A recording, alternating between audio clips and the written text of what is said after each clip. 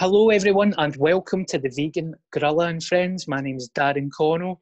This is our 7th podcast and it's good fun. I am grateful that all my friends and my pals are coming on board. I am the 13th apostle. How you doing, Leah MacRae? Hi Darren, how are you? Yes, I'm good. Thank you for coming on tonight. You're so welcome. I love that you're the 13th apostle. Yeah, did you like I love that. how I squeezed that in at the end there? Totes loved it. Notice By how... the way, you're looking awfully dapper, can I just say? Cheers, babes. You should see the bottom half of me though. I'm wearing fucking flip-flops and shorts. Oh, I thought you were going to say like Y-fronts or something, the wee thong. No? I'm no far off it. Just because this is a artistic acting podcast, I thought I'd put a nice hat on and a shirt. Yeah, you look quite directory. Yeah. You should be a director. Can't even be an actor. Yes, you can. Yes. Can. So, thank you very much for coming on the show. How have you been? I've been okay. It's a bit mental, isn't it? Yeah. A bit crazy. I think initially I was a wee bit, like we were all a bit shocked and kind of didn't really know what to do with myself, you know, especially like you'll be the same, like when you work in performance and entertainment, you're like, you kind of, that's what you do. And it's like, what am I going to do, you know? So, and you feel a bit helpless to think of things that you can do for yourself, but also for other people. So, but I think gradually we've all started to learn that we can do well. I'm still learning to do these things, like we set up. I mean, I'm quite impressed in my wee setup here. I've got a wee mini ring light, you know, and I've got my tablet propped up. See the things I've been buying though, like tripod stands and all that, and like just things and wee HDMI cable things from a pad onto my telly, things that I just wouldn't normally use. Is this for self-tapes and podcasts and stuff? I'm not doing a lot of self-tapes actually. I'm doing, it's like basically trying to keep in touch with everybody that follows my work, which I think is dead important, that because I can't, like you're exactly the same. It's like more so my live work, you know, you're like, you need to keep in touch with your people, you know, because they're the best people that follow you, and you're like, I can't not speak to them at all or not see them, you know. So, and I think also it's important for us, because we provide escape, that's what we do, whether it's through comedy or drama or song or dance or whatever we do, we provide escape for people, and there's no more important time than providing that now, is there really? So that's one of the first things people turn to, I think, is entertainment, the TV, the radio, books, you know, whatever they want to do, music. So I think we've got to keep it going as best we can. Yeah, I think this is why I'm setting this up. I mean, there's nothing, it's just friends having a conversation, but it's just getting content out there, trying to remain positive, and maybe some people will see a side of you that they've never seen before. Yeah, I think so. And maybe when you're speaking to the ladies in your podcast, they'll see how nice and sweet you are. Do you think I'm a charmer?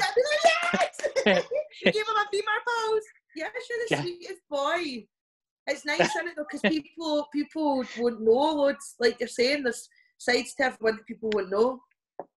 Yeah, so like we're in with each other. You normally chat with people, and I love you. I mean, we are in love with each other, aren't we? But you've got a bastard husband, so. He is. He's next door, I know. He's fine. Is he? Aye. Yeah, sorry.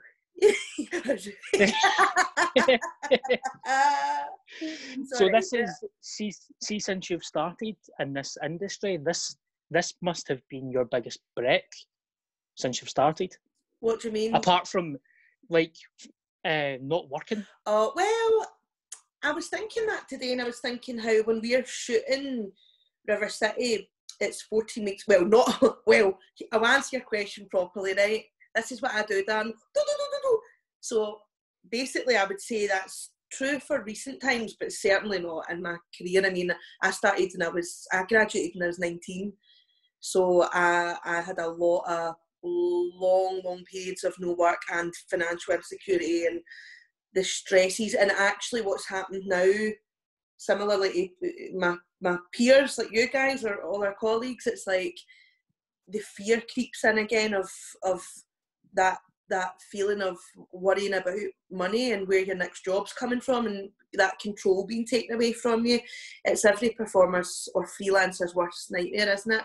Yeah. So it's not the longest break I've had, but in recent times I think I work a lot. I do work a lot, and I'm so lucky to do that. I do generate a lot of work for myself, which I find difficult, but I think it's pivotal. Like, it's so important in Scotland to create your own work, because there's not a lot going on. There's loads of great things going on, but there's a lot of us, and there's not as much as like the central hub like down in London and stuff.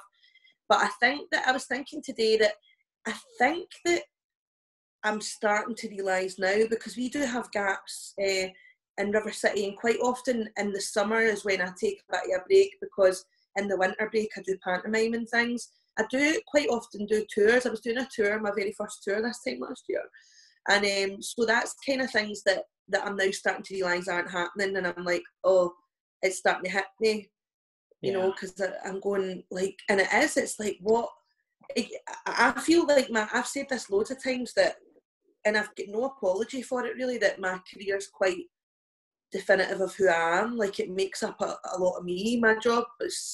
I don't know how I would do very well without it, you know, and this is a test, isn't it? You're like yeah, I think it's going to make or break a lot of people. Like, we need to just be strong during this time and keep our chin up and remain positive. Have you been doing anything like that to kind of just keep my chins up?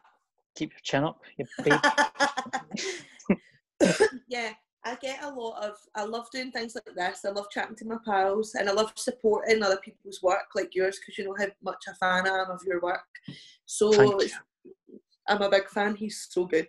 But I think for me, I don't know how you feel, but it's a wee bit different for us, isn't it, to kind of interview people? Like, we chat all the time, but you do need to kind of prepare. Like, I've been doing a wee bit, and I'm hoping to have you, and we'll reverse the roles, and I can interview you, because I'd love to do that.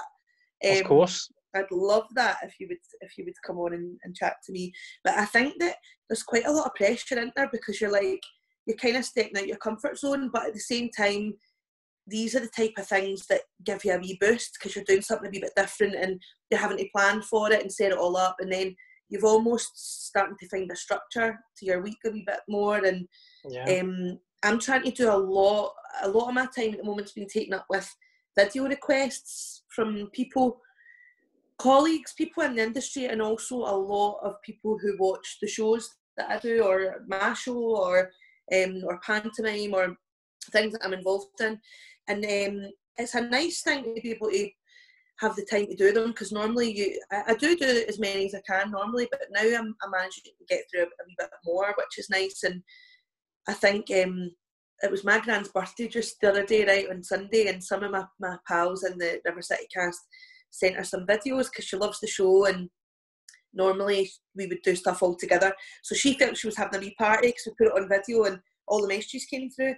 And see, my parents, who obviously, they know everybody that I work with, and they know a lot of people from TV and comedians like you, and people that they know, and they're so kind of used to it. But see their faces, like, watching this video, they were totally overwhelmed. They were like totally agog, like, we couldn't believe this was happening. And I was like, that you need to remember that, because you're like, that's what people, when they get videos, are like, because that was my parents who know these people, you know. And I just think that's a good thing, and to kind of keep spirits high for you and other people maybe getting the videos.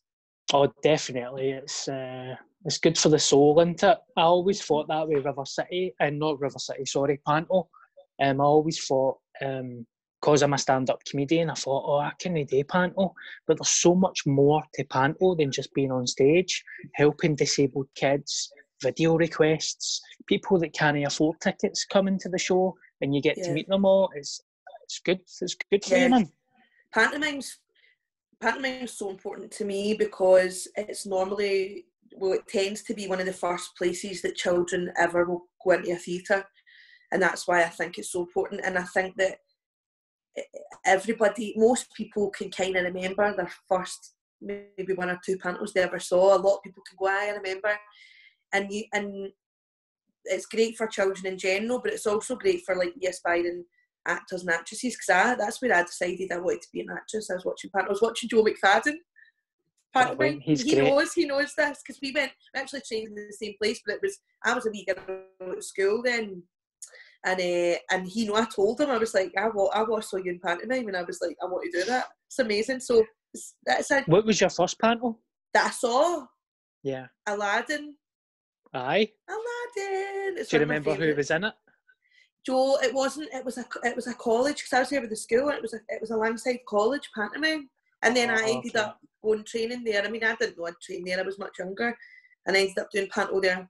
I did the Wizard of Oz there. I was a Cowardly Lion. You'd be a good lion. So far, no. I mean, there might be people that don't know who you are, but I doubt it, because there will be people who don't know, I'm sure. Even people in my family don't know who I'm. They're like, "You're still in that police squad, Joe?" Or see, when you get an interview, do you always get asked the same questions? I always get asked, "Do you know Kevin Bridges? I seen Kevin Bridges eating a pie in fucking Saltcoats. Did you know anything about that?" Do you, but? Yeah, fuck. I don't think Kevin eats a lot of pies anymore. He's looking quite lean. He's a sexy bastard. Going to stop telling me that you love other comedians when I'm here. Oh, another man. Aye, that's hurting my soul. I love you. What did I ask you there? I love you as well. I don't know. You asked me if I normally get asked the same questions. Aye, what I was saying is you're currently in River City. Yeah. People may know you from Gary Tank Commander, obviously Panto. So, what stage do you see currently? Obviously, you were known for Gary Tank Commander, but you're getting recognised more because of River City. Oh yeah, River City's a huge. River City's like, the fan base is like a bit of an institution, and so it's almost instant from when you're on screen to then this jump between. Kind of, it's really nice. I still get recognised for Julie, but it depends. It's very much depends what my hair's like. And see, with Julie, it's when people hear me. I don't know why it is. I didn't think I sounded like it anymore because I'm a bit older, but people switch and they go. And I can almost tell by the way people approach me which show they're a fan of. Because see, if it's Julie, they're like, hiya! Like, if it's River City, they're a bit more like that, all right? But yeah, it's a big shift. That's something that you never really get very used to, and I think it's really interesting because a lot of people will comment on, I mean, not people like me, but huge stars and things, and they'll say things like, you know, well, it's part of their job and what do they expect? But I think, you know, like, it is something that you really, it's not so much just about you, it's the people that you're with. Like, my husband, as you know, he's quite private and stuff, so and he's through there. And he would be like, you know, for eating dinner or whatever, he'd be a bit like, God, like, people come over. And I think, like, there's an element of that where you've got to learn how to take control of the situation, because people will come over because you're in their living room every week. And I was trying to work out what the difference was between, you know, maybe being part of a show and then, you know, maybe being on stage, and the difference in people coming over. But I think it's because you're this serial character and you're in their house every week, so they feel like they know you, and sometimes they come right over, and like, even if you're having dinner or whatever, and it's a bit like, because it's not always about me, it's about who I'm with, you know. But I do think it is part of your job. I do think it is, and I think it's something you've got to expect. And I'm really, really grateful. I'm a big champion of all the people that support my work, because I just wouldn't have a job without them in there. And I'm so lucky that I've got so many nice people. So I always tell people, come up and say hello. And I would rather, though, I don't know if you get this, but I would rather people just came up and said hello. And I know it's dead nerve-wracking, because I'm the same when I see someone, you know, from television or whatever, and I'm a bit like, oh, should I? But I would rather they did that than the whispering thing, because that makes me come out like that with the phone. On the phone, or where, and you just see their pal, where, and you're like that, and it's dead awkward, because you're like, should I say? Should I speak? You don't want to be like, hi, and they're like, we just recognise you from school or something. Do you know what I mean? Like, hi, it's me. You're like a total dick. But I it's had dead. that. It's a big thing. It is Yeah. a big recognised show. It's I've had lovely. that with meals, like sitting having a meal with my mum and my niece. Yeah. And a guy, you could literally do that and touch him. And he was just like, there's that boy, a fat Scot squad, the boy that plays Bobby. And I'm like, that with a bit of pizza. I'm like, why? All right, mate. And he's like, Aye. aye. Like, I'm a dick. I'm like, just say all right. I know. I was to in my car one time and this woman, I'll never forget it. Hope she hears this. She might think about it. So I was in my car and the window was down a wee bit. I was in a car park. I just came out the shops and I heard this woman in the next car and her window was down. She's like, it is her. It's her out of her city. It is. And it's like, no, it's not. She says, it is. What one? And she went, that. The wee fat one. The wee. I was like that. I was literally there. I was like, I'm right here. It's things like that where you kind of go, oh, guys, you've got to remember that it's just people, you know, we're just doing a job. It's an amazing job and so grateful. But sometimes people can be quite harsh sometimes, and I find that difficult at times because I like to be kind. I mean, we all have a joke and I poke fun at myself. I mean, I've got a show called My Big Fat Fabulous Diary. I mean, I'm under no illusions and it's okay to have fun, but I think you just need to be careful sometimes, you know, especially on the old social media, because it can be a cruel place. Yeah, I've seen 9 out of 10 times. I bet you she looked like she get hit with a shovel, so I wouldn't worry about it. But I've had that before. Andrew will tell you, my trusty assistant. About 2 years ago, we were on the podcast, and that's when I was at my heaviest and my unfittest. And there was this guy, and Andrew was kind enough not to say anything, but he kept asking when I was saying, is there any questions? He was saying, why is Darren put on so much weight? Is there something wrong with him? Did something happen? And then I watched the podcast again that night, and I was like, fucking hell, man. But Andrew was obviously like, I'm not going to say that out loud. And I was like, God, man, that cut me so deep. You get 100 nice comments, and then you see that. It's really difficult because you do... We know, right? We're like, listen, it doesn't matter. It's who's important to you that matters. But I think when you're a performer, you've got to have we can't do our jobs without any sensitivity. Like, we're all sensitive, comedians, actors, writers. We wouldn't be able to create characters and create the things we do without being sensitive people. So I think we do. It can strike a chord, like it can hit a nerve. Sometimes as well, when people don't always know, like you don't always know what's going on with somebody. There might be reasons and things, and it's this barrier, I think, of the screen. Like, you would not go up to somebody face to face. People maybe would, right? But generally, I don't think they would. All right, how come you're so fat? Like, you all right? You sick or what?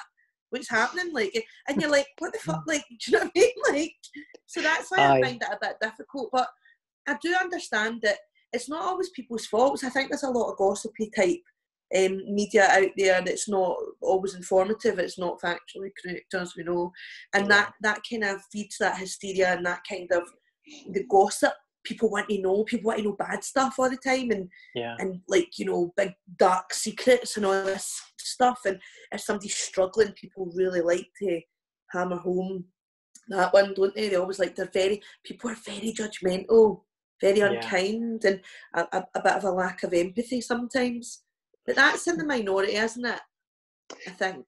Definitely. I think it's just because, I mean, you're only human. Of course you're going to respond to negativity, but like you say, the majority is amazing. If it wasn't amazing, we wouldn't do it.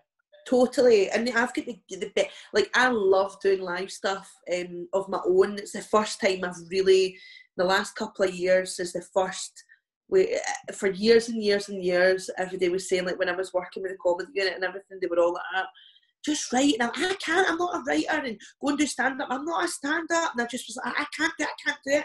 And then I think when I did that big play, 51 Shades of Maggie, which was a big one-woman, it's a play, but it was it was like a 2-hour monologue, like, didn't leave the stage. It was massive.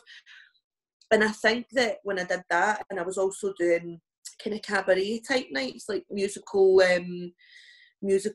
kind of review type nights, where it was like a mixture of different songs, and I kept filling in. I kept, like, seeing I was doing, like, like really nice ballads and that, I would get to like the end of like, I was trying to think of one that I remember even when I sang for the guy Paul at Inside Out who does it, the first time I did it, the guy, I know him, he's my pal, and I remember I was saying like, I dreamed a dream, right, and at the very end I was like, it goes, has killed the dream I dreamed. Then the piano goes do do do do do do do do for ages, and then I just went, it's dead sad, isn't it? Because I couldn't hold my water, I couldn't. And so when we were doing the shows, I used to be the one that would be totally capping it before I went out, right, dead nervous, and then I would go out and I'd be like, and it just used to be full of this, like, just this nonsense, just chat and pure wee Galisani, you know, that was shaking in the dressing room. And that's when I just thought, you should really combine these things and sing and do kind of, I don't like to call it stand-up because I'm terrified of stand-up. So I just like to call it, like, my one-woman shows. And Mick Perrin, who's my promoter, who's like one of the biggest promoters of stand-up comedy in the world, is like that.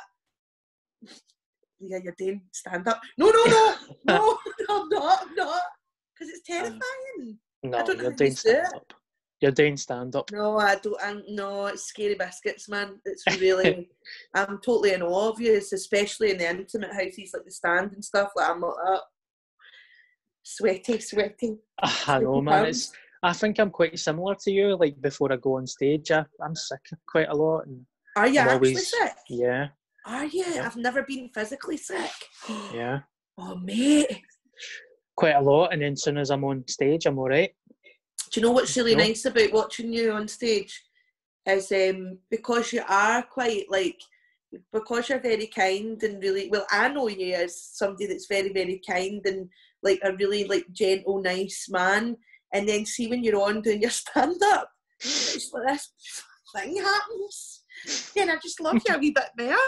I'm like, he's like pure rocking this whole place. It's just like you've got a really great command of the room, I think, which is lovely. Oh, thank you very much. You're an absolute babe. That's why I've got you on. I'm only getting people on that I think are goodies. I'm not going to get any dicks on. Nah. Oh, good. Nah, you don't want any idiots on your podcast. Nah, Christ. It's only people that I love, respect, and I feel like they've got something nice to say. I'm not going to get the fannies on, no fannies. No fannies. I know. I'll never be on fucking Clyde or anything, will I? No fannies on that show. I know you're making me, because I'm trying to be well behaved because I have got a bit of a gutter mouth sometimes, but I'm trying to be well behaved and not swear too much. Did you just say I've got a gutter mouth? A gutter mouth? Yeah. Is that something else? No, I've never heard that term before though. I thought you were going to tell me I'd seen something dead rude. No. I was like, No, it's all good. But yeah, I'm actually been doing a wee bit of this myself, like trying to, not like a podcast, but I've been doing Facebook Lives, right? And I was trying to find a way to do kind of interviews. So I've been just recording some interviews. I did my first one with a special person. I'm going to put it up at the weekend so you can tell me what you think. It's quite a long interview actually. I thought I would be quicker, but because I thought I was a bit frightened. I thought, I won't be able to, interview somebody for that long. And then before I knew it, it was like, how long? Fun. I think it ended up 45 minutes. That's all right. Can you not name the guest? Not yet, because I'm going to announce, because it's dead exciting. So Kevin Bridges? Come on. No. Sorry. But I was thinking about that because you were saying it's like people that you admire, and that's what I want to do. So I'm going to interview people like my friends from this world, like people like you, and I've got a couple other lovely people that have said they'd love to do it, but also want to interview some people that are friends of mine that people maybe wouldn't know about, like people, viewers will know who they are, but they might not realise that we know each other and we're friends. They're from different kind of worlds, like different industries. So I'm quite excited, but it's a bit nerve-wracking as well. Don't be nerve-wracking, because I look at you, you're that type of person, aren't you? You're quite cabaret, like singer, comedian, actress, you know, everybody in the industry. It'd be amazing to do like a one-woman show like that. Just kind of what I'm doing. It's just to create content. It's if I'm doing this as a form of therapy because I'm trapped in the fucking house 24 hours a day. So apart from when I'm going out for 25-mile runs, but apart from that, I'm trapped in the house. Have you been running? Like, are you going on runs or are you going on walks? Runs. I've only been running. Like, what, babes? How much are you? What are you running? Because I'm not honestly like I'm amazed by this because now I hurt my leg and all that. I'm crap at running. Well, I haven't run. I used to run all the time, and then I get lazy. Yeah, and then I obviously, you know, that I had depression, put on a lot of weight, like disastrous amounts of weight. And then when this started, I was like, I just refused to get unhealthy.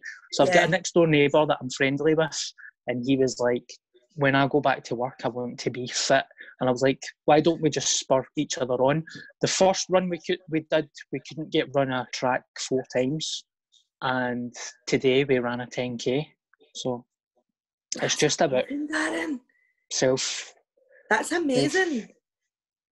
Fuck it, man. I don't know what else to do. Do you know what I mean? I know. I bought a bike actually. Me and my husband got new bikes because we've been. Can you stop talking about your husband? Oh my God. Yeah, it's quite gorgeous, but. He is. He's a babe. Yeah, he's an absolute babe. He loves you as well. He's got a beard as well. He's beautiful. He's not. No. This is the problem, right? He's not. He won't grow his beard. He's got like stubble. Yeah. And a slight. Well, I don't know. It doesn't constitute a beard. I don't think it meets the criteria. Are you on the wine already, Andy? Can you put yourself on mute, mate? Sorry. It's water. I'm on mute. I can't hear it. I can't hear Andy. Yeah, I've been on. All right. I thought I heard background noise there. So sorry. Maybe it was Paul. Aye. So I rudely interrupted you there. You said you bought a bike.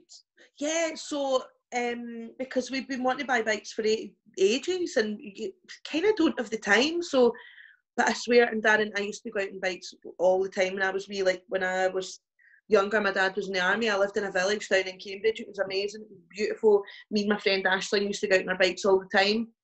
And I was like, I bought this bike and I'm like ready to go. And I was like, oh my God, it's really hard. Like, it's really hard. I'm like, do you know what? It was making me laugh. Like, I was going up wee hills, right? You know, you see cyclists and they kind of click the gears, they get into a lower gear and all that, right? I was in the lowest gear and it was just a wee slope, right? And it was people walking by me. People walking past me on the bike. Dying, like actually dying with my wee helmet on because you must wear your helmet, you've got to be safe. But my God, that's me true. On a bike, right? You like leggings on with a wee, make sure like a wee bug helmet, big massive purple face, like that, like a queue of motive behind me. This is alive. At least you're trying though. You're trying your best. But that's all that matters. Easier. And now I can do 3 miles, which is quite cool. So I can do, like, my mum and dad live 1.5 miles down the road, so I can cycle down there and back just to like wave at them through their window and cycle back. So that I'm quite pleased with that because for me that's a lot. But good. But yeah, a lot of people always kind of devalue what they do as well. Like a 3 mile on a bike is good. Yeah, I think it's not bad. I mean, I would never have thought I'd be able to go 1.5 miles without stopping. I think that's quite cool for me. Like, because I couldn't even get the street. Like... Well, it's good to see that you're trying to remain positive and you're trying to get a wee bit fitter. Yeah, that's what it's all about. It's hard for people, isn't it? Like, I was actually looking at. Do you know Joe Tricini? I don't know him personally, but I know who it is. He's a diamond, right? And I was actually just looking. He posts a lot about having borderline personality disorder. Is he borderline? He's got a personality disorder, right? I think it's borderline personality disorder. And he's like suicidal a lot of the time and really open about it and talks about it all the time and really helps people. And he's put a message out today just saying kind of 3 things that he does when he feels like, because he says it really honestly, he says today I don't want to kill myself, but yesterday I wanted to do it. And he just says it, and it's like this thing that people kind of suppress and nobody wants to talk about. And he just says it, and he does all these really cool videos to show the split between the two people that he's got.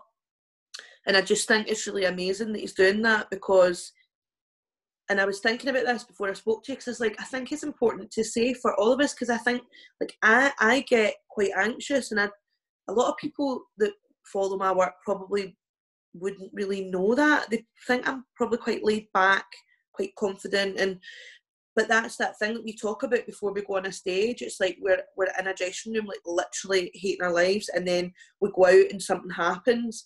But I think I was chatting to a friend of mine about this, who's a performer, and they said a really good thing, and I think it's true. They were saying that the job we do requires so much adrenaline, right, that it can't be good for you. Can't be good for you to spike right up. And I don't do drugs, Darren, so that is the only thing that I've ever genuinely experienced is adrenaline. And I'm like, it's almost like a drug, I imagine, and that's probably why a lot of people do drugs, because you need to come down for there. It's like, how do you get back that feeling back again if you're not doing it? And I think that can be a real problem for people's mental health almost, So this time's a weird period for all of us as performers, because we're not doing that spike of adrenaline. Mm-hmm. So I think these things are maybe good, because they give you a wee, when you're going to go and chat, you get a wee burst of feeling as if you're going to go and do a wee bit of a wee performance, a wee baby one. Look, it's made me go in for a shower and put a shirt on. Do you know what I mean? I'm the type of person, see, when I feel down or not that good, I don't wipe my arse. Yeah, but that's the thing people do. I mean, I won't, if I feel crap, I won't wash my hair. And obviously when you're a performer, you can't get away with it, a lot. And I always feel better when I'm at work anyway. But sometimes I feel if I've been having anxiety, there is a cycle with anxiety and depression. And depression will always come with it at some point in the form of guilt, or what's wrong with me, and then you start to beat yourself up, and before you know it, you're in a bit of a slump. And I think it's dead important to chat about just now, because I think loads of people think that they're on their own with it, and that nobody kind of gets it, and nobody really knows, and you're like, but do they really know? And they don't understand. You're like, I think a lot of people go through problems with their mental health, and battle them all the time. Well, if you look at it this way, and it's cliched and it's cheesy and it's been used so many times, but your body is like a machine, and from birth to death, it's not going to run smoothly. So something's going to happen down the line. Depression could just be a physical reaction that your body's having, or you could have an actual reason. I mean, you get different types of depression, don't you, as well? So I'm not an expert, obviously, but you're so wise. Hey, babe. Is there no end to your talent? I'm not just a set of teeth, babe, I think that's the saying, is it? Is that the saying? I don't know. I was saying my mouth's, I've got a mouth like a gutter. Is it meant to be like my mouth's in the gutter, maybe? I don't know. Who cares? Let's just run with it, babe. Let's just roll with it. Aye, but I know that wee guy, what's his name again? Joe Ticini. Oh, he's so good. That's him with the skinhead and the glasses, and he does the dancing. Yeah, oh my God, how good are his dancing, his satirical dance. Oh. He's very funny, Andy. Have you seen that? Sorry, no, I've not. Oh, he's so funny. Good. Very funny. You should have just said aye there. Yeah. I had all these wee quotes written down. I can't remember any of them, but he does all these, I can't even think of one example of the dance steps he makes up. They're so funny. Is he a dancer? I don't know if Joe probably will be able to dance. I can't remember where he trained, so I imagine he maybe can, but I'm not sure. I'm not sure. I did work with him years ago when I was working on Grown Ups. We did a crossover for Children in Need, so I got to work with the 2 Pints cast, because I was working with Sheridan anyway on Grown Ups, and she's played obviously Janet, which is a bit of a cult. 2 Pints of Lager is a bit of a cult following, wasn't it? And and she did the crossover, so she was playing the 2 characters. And it was so much fun getting to it was weird because, like, I didn't realise how big a deal it was for me because I was like, oh, Two Pints is a great show. I mean, I love Susan Nixon, who writes it. She's a great friend of mine, and I loved it. But at the time, I didn't realise that I was a fan or anything of it. And then, see, when I went onto the set, I was like, it was so cool just seeing everything, you know. So I was looking through then. your internet movie database, and I never realised that that happened. And I was like, oh, that's brilliant. That's fantastic. No. The other crossover. Show. It was great. We did like the 3 shows because they were in. Joe Trocini was in Coming of Age, so you had the young show, and then you had Grown Ups. It was slightly younger, and then 2 Pints of Lager, which was the original one. And Susan Nixon wrote 2 Pints and Grown Ups. So that's how I met her. And lovely Jerry McLaughlin. You know Jerry, don't you? Yes, Jerry. People might know him from Burniston. Yeah, that's how I met him. He was a writer on that. Oh, aye. I never knew that. Yeah. Well, originally it's quite funny because Warren Brown, do you know Warren Brown is in Luther, and he's gone kind of, his career's doing marvellously. He's in that Strike Back and everything, and yes, amazing in Luther. Amazing. He did this great thing as well. I can't remember. It was a cop thing that was brilliant. But they're really, really good mates, right? But when I went to the table read of Grown Ups, I had never seen Grown Ups before. I think it was season two I did, and then I can't remember anyway. But Jerry was reading, so this is how good Jerry is. Jerry was reading for Warren, but I didn't know any of the cast, right? And he was reading in this Mancunian accent because that's where he's from Warrington. Warren is, and Warren was offering another job, so he never joined till later. And then Jerry came up to me after doing the table reading. He was like, "So, what was it he said? Whereabouts you from?" And I went, "I think I said Scotland." And Jerry's like that. Then it turned out he was totally Glaswegian, and I was gobsmacked because he'd done this brilliant read as this part that he wasn't even playing. Amazing. Aye, Jerry's he's a good guy as well. I might ask him to try and come on if he's not. He's a lovely boy. Yeah, he's a great guy. Boy. What's this then, Darren? What your hair? Look at my roots. I think you suit it. I mean, maybe not when you're like that, but what? This is why I'm wearing the hat. My fucking hair is getting too long. Look how long your hair is. Hey, baby. I like your hat. Put your hat on. Let me see the hat. See that? Why is that light different? Look how bright. You look at your eyes popping now. Now the hat's on. How's that happening? Because maybe it's tight on my skull. Don't dare. You were going to do that minging face there. I knew exactly what you were going to do there. Do not do that. That horrible. Don't know how you produce that face. That's my face. I saw your prep. No, don't even go there. That's the face that the Lord gave me. So that is the other part of the podcast that we're going to go into. Now we're going to talk about our Lord Saviour Jesus Christ, and I want get on. No, but get on, mate. That's my show. Get on. Are obviously with the situation, we don't really know what's happening in the world. But are you down for Panto this year? Is that planned?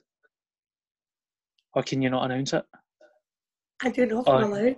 Well, I don't. It's not announced. I was. Maybe he's aye, maybe he's not. I was very excited to be returning to a place that I performed pantomime in before.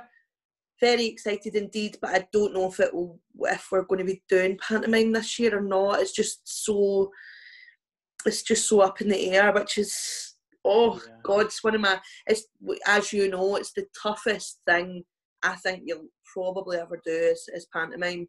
In terms of the physical, it's not. Pantomime's obviously the dialogue and everything's very simplistic, but oh my God, to do 4 hours of theatre a day, oh my God, and keep the attention. It's so, all this, the children keep their attention and all that, but I just love pantomime so much. I love, my very favourite thing in panto to play is fairy, and I've actually not played fairy.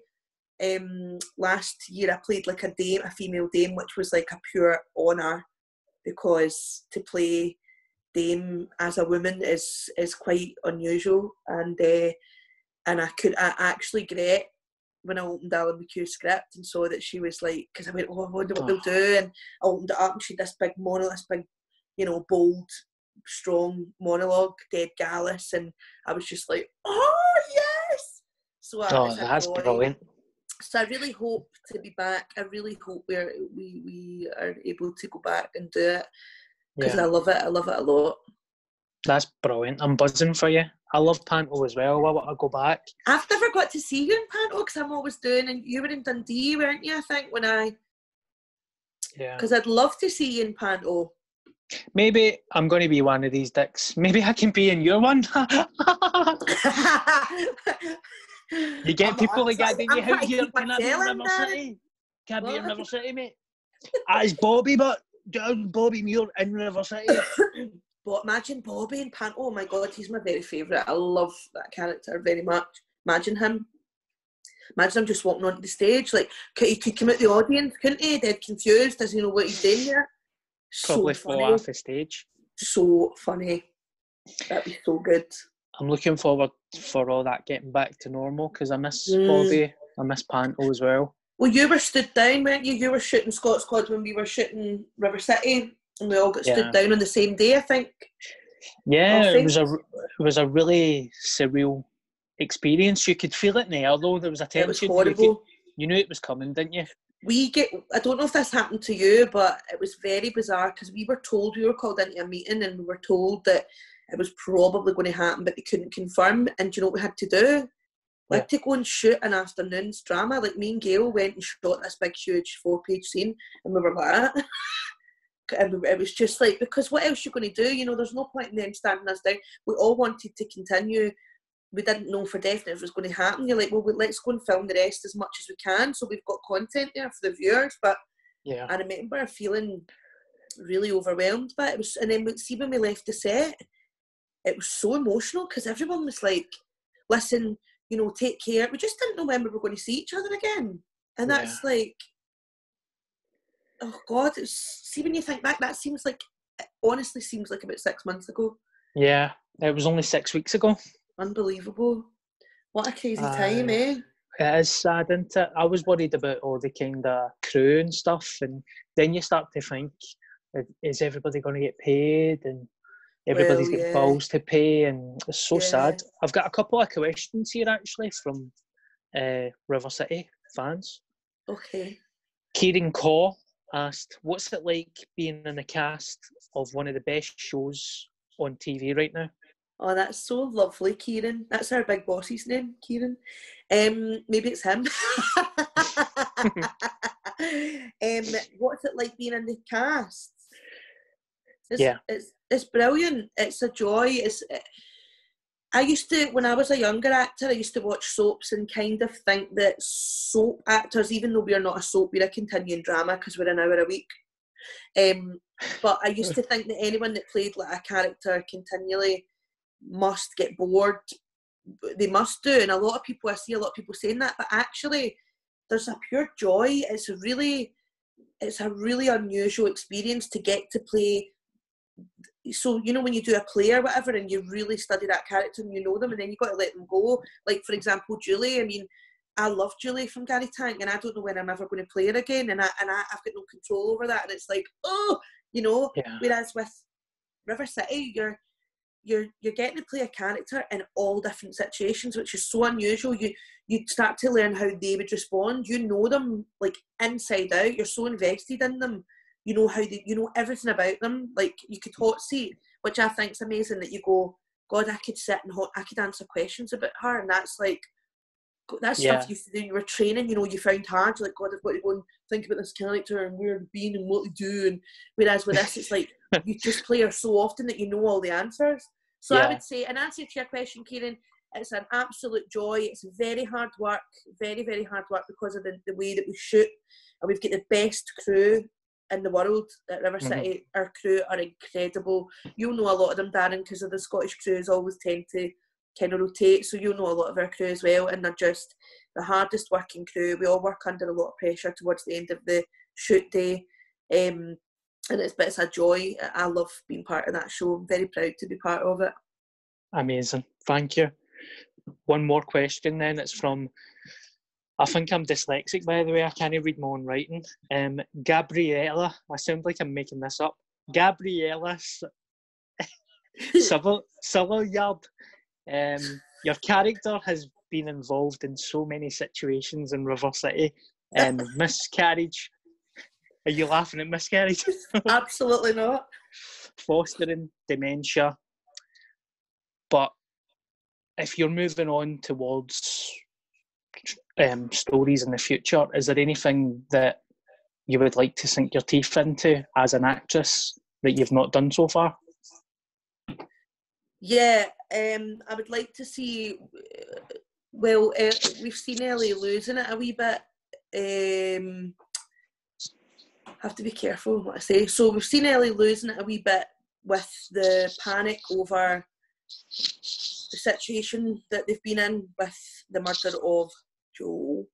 So we've seen a different side to her, a heightened side to her character where she is flapping, and it's quite funny because I've seen a lot of comments of people going, "Oh, Ellie's doing my nutting," and I'm like, yes, because that means that they believe it, like that she's actually doing the nutting with a panic. Because it's dead hard to stay up there all the time. I'd be in the canteen like that, like try to calm down, because she's just the essays on the set were laughing the other day because I was like, Ellie, she's going to kill me. Ellie is killing me, by the way. And they were like, everyone was laughing, the crew was laughing, the director, because she was just up to there and I couldn't calm her down. Like she was just, because we've got to get into it's such a natural performance that sometimes you're really, the emotions are happening, you know. So I would like to see. I'd like to see a bit more of that, a bit more of her crumbling, and a little bit more of her. I like the feisty side of Ellie. You don't see that a lot, and when she first came in, she was quite feisty. She came in with beautiful Graham Grado, as you know, and she was dead feisty with him. You know, she really stood up to him. They used to argue back and forward, and she was dead headstrong and stuff. So I miss some of that about her. We do see it sometimes when she has to pull rank, she'll do it, but in her family dynamic, she tries to keep everything very calm, so she's very, very calming, and she doesn't really fly off the handle a lot. So I think I'd like to see her. I mean, I'd love to see her do something really bad. Maybe she has done something really bad. Who knows? Shoot somebody. I always feel like that as an actor. Like I'm quite lucky because some of the stuff that you've done in River City, it's so raw and emotional. Obviously, a lot of people have been affected by it. I mean, especially the dementia stuff that hit me, and I feel like quite lucky playing Bobby, because Bobby's only like a lovable kind of childlike person. Yeah. I'm like, God, man, I wonder what that feels like to kind of put yourself in a situation when you're like, people are actually struggling with this. It must be quite draining. Yeah, there's quite a lot of pressure, because when I did the miscarriage storyline, my friend had really recently had an ectopic pregnancy, and she was totally destroyed. And when I was shooting, oh God, it was interesting, because sometimes with the way we work, it's just the way it happens, and we all experience it, all the cast. We just get to a point in the day where we have to shoot something, like we just need to shoot it. So we were doing the actual scene where Ellie finds out that she's miscarried her baby. At the end of the day, like it was really late, and so what happened was, normally we go in and we'll read, like, you know, we'll read the scene, then the director will block it, then we'll rehearse it, then the crew will see it, then we'll step off, the cameras will come in, then we'll rehearse it on camera, and then we'll shoot it. But because there was not a lot of time, the crew were setting up the space, so we ran the lines, and kind of it was a very static still scene anyway, so the director was quite happy just to go, like, once we had the cameras in place. So the room was all set up, so I walked into the room, right? I wasn't in the room, then watched it all getting created round about me like we normally do. I walked into the room, lay on the bed, shot. It was like so real that it was so. And then see, when everyone was packing up, and I sat in this bed, and I was like, because I'd been crying in the scene, so it takes a while sometimes to calm down. And also, I was just like, I was just sitting there, and they turned the monitor off. I'll never forget it. They turned the monitor off. The scan, there's a real scan that they use as well of a baby that's lost its life, and they turned the monitor off, right, and it's gone. I honest to God, I was like gobsmacked, and everyone was dead sensitive. That's what I mean about our crew. Like, everyone was just dead quiet, like rolling away cables, and because I think they knew, and I just couldn't get up off the bed, you know. And then driving home that night, I just felt so emotional for all the people that I know that have been through it, and I was so lucky because I got some lovely feedback from people, which I was worried about, because I'm like, I worry that people maybe don't want to see it, that have gone through it. They don't want to see it on TV. They're like, why are you doing this? Like, why are you showing this on telly? But actually I got the opposite, and people saying, you know, it was a real good, I mean, it's all of us that have done it, me and the writers and everybody, but we got some really nice feedback from it, and because that's important, because it's terrible. It's researching that was brutal as well, to read about how people feel, and it affects so many people. Most people, you know, have been affected by it at some point, and it's so sad. Everyone. It was a beautiful reaction to a heartbreaking story. Yeah. You know. But you know what? I think on that note, very somber note, I think we'll end it at that. Is there anything else that you would like to say, or is there anything you would like to punt? What about your website and stuff? Well, I would just say that I'm doing, if people want to catch up with me, I do live with Leah on a Thursday night at 8:30 after the NHS clap. Big shout out to all our incredible frontline workers everywhere, everybody that's going to work, especially the retail people, the retail staff, because I don't think they get enough of a shout out, you know, and they're in there every day working, sometimes for a very low wage, and they are at their work. They need to be at their work, you know. They're like, they need to be at their work. A lot of them are there because they're great people and they care, but a lot of them are there because they have to be at their work, and their bosses are saying work's open, you need to come in. So I just think they're incredible. And a huge shout out to all the NHS staff, as we do it every week on a Thursday, and I give them a shout out on a Thursday as well, because you just can't really put into words what they're doing. We can't say thank you enough. So I'd like to shout out to them, and just and I'll see you soon, because hopefully you'll either come on one of my live chats, or we'll do a wee interview like this, and I can ask you loads of questions. Anytime you need me, I'm there. Leah, I love you with all my heart and my soul. You Take too, care. darling boy. Thank you for doing this and for keeping everyone entertained. You're a star. Lots of love.